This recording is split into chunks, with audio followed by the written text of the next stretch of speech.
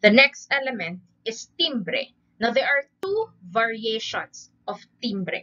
One for musical instruments, and the second one is for the voices. Now, timbre is also known as tone color.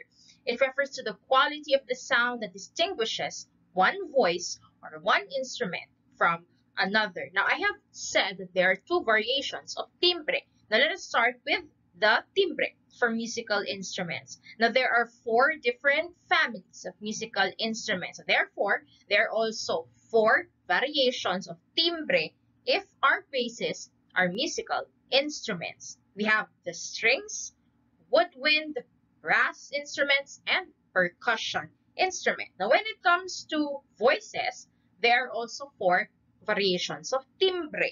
So we have soprano, alto, tenor, and bajo or bass. Now, the next element of music is texture. Texture is the number of layers that we hear in a composition. Now, there are three kinds of texture. The first one, we have monophonic. Monophonic texture happens when we hear one main melody without musical accompaniment. Now, what is an example of a genre which is under the monophonic texture? Remember, one main melody without musical accompaniment. So we have a cappella. So the source of the melody are the voices of the singers, and they do not have musical accompaniment. Now, the second type of texture is what we call homophonic texture. So when we say homophonic texture, we hear one main melody and one main musical accompaniment. So what is an example of a genre of music under the homophonic texture? One main melody and one main musical accompaniment. So we have acoustic. So acoustic is an example of a genre under the homophonic texture. You hear one or two main melodies from the singers and one musical accompaniment, which is the acoustic guitar. So the last type of texture is what we call polyphonic texture. So when we say polyphonic texture, we hear two or more main melodies and two or more musical accompaniments. Now, what is an example under the polyphonic texture? Okay, bands, rock bands is an example of polyphonic texture. So you hear two or more main melodies coming from the singers, and you have two or more musical accompaniments. Now let us continue with the last part of this discussion, and we have the genres of music. Now, the first genre of music is classical music. Now, the word classical, when used to describe a musical style, is used by popular culture to distinguish this kind of music from jazz, rock, or other contemporary styles. Now, the word classical actually is a period of time in Western art, from 1750 to 1830. So, classical does not only pertain to music. You have classical literature, classical paintings, and etc.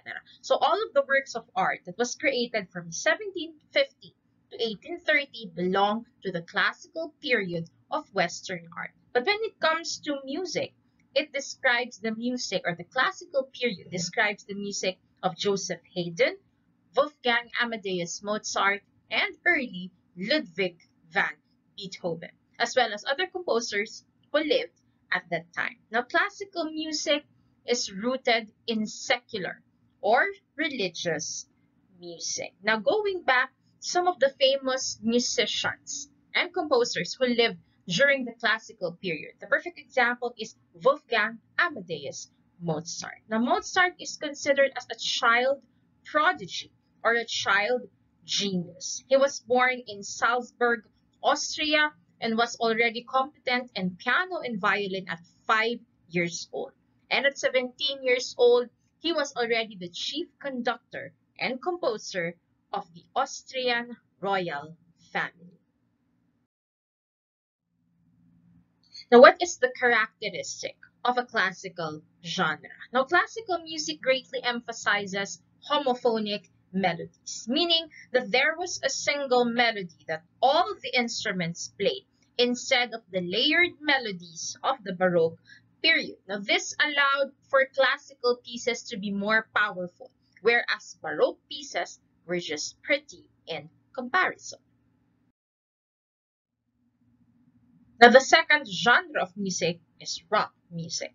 Rock music is a broad genre of popular music that originated as rock and roll in the United States in the early 1950s. Now, this type of music has several subgenres such as hard rock, metal rock, and progressive rock. Now, rock and roll has its roots in 1940s and 1950s rock and roll, a style which drew heavily on the genres of blues, rhythm and blues, and from country music. Now, what is the characteristic of rock music?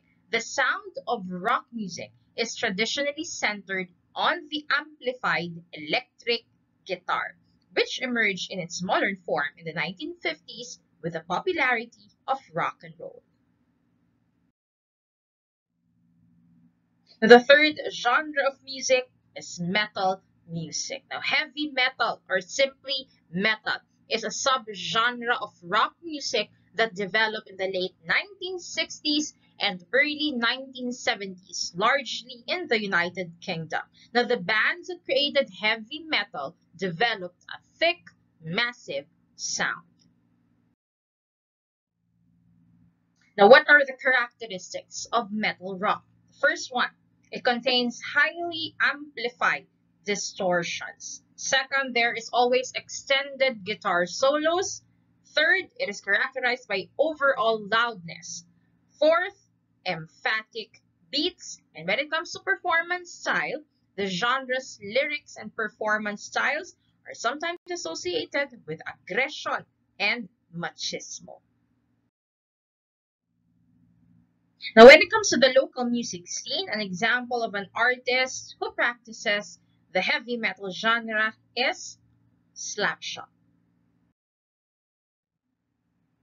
The next genre is what we call hip-hop music. Now, hip-hop music, also called rap music, is a music genre developed in Bronx, New York by inner-city Latino and African Americans in the late 1970s. Now, in this type of music, the bass is the main instrument and is a combination of country music and traditional African music, which often includes chanting and eventually evolved into rapping. Now, hip-hop isn't only a genre of music. It is a cultural movement, which started as a form of rebellion of the Latino and the African-American people against the dominance of quote-unquote white music or country music during the 1970s. Now, as a cultural movement, hip-hop has 5 sections. The first section is emceeing or rapping. The second section is DJing or turntabling.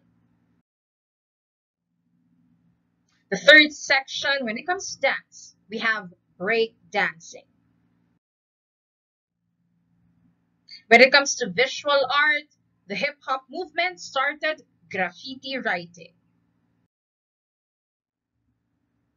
And when it comes to fashion, the hip-hop movement influenced the so-called street fashion. The next genre of music is jazz. Jazz is a music genre that originated in its modern form from the African American communities of New Orleans, Louisiana, United States in the late 19th and early 20th centuries. Now, complex and strong beats feature this type of music, and the main instruments used for this type of music are cornet, trumpet, and violin. Now, the birth of jazz was a result of the inequality and discrimination that the African American people was receiving during the 1800s up until the 1920s, even though slavery was already abolished by the 1900s. Now, by the early 1800s, the Atlantic slave trade was booming, and it brought almost 400,000 West Africans from the Congo River Basin to America. Now, during their spare time, the West Africans gathered socially in the Congo Square in New Orleans, Louisiana, to relax and enjoy through communal dancing and singing. Now, African Americans were not given the opportunity for leisure, such as going to music bars. That's why they have decided to create a music and a bar for themselves where they can enjoy. Hence, jazz bars were created where they are the performers and the customers. The next genres of music are trance and techno. Now, these are the types of music that are created through electronic musical instruments, generally referred as synthesizers. Now, both are known as fusion or electronic dance music. It is generally produced for playback by disc jockeys or DJs who create seamless selection of tracks called mixes.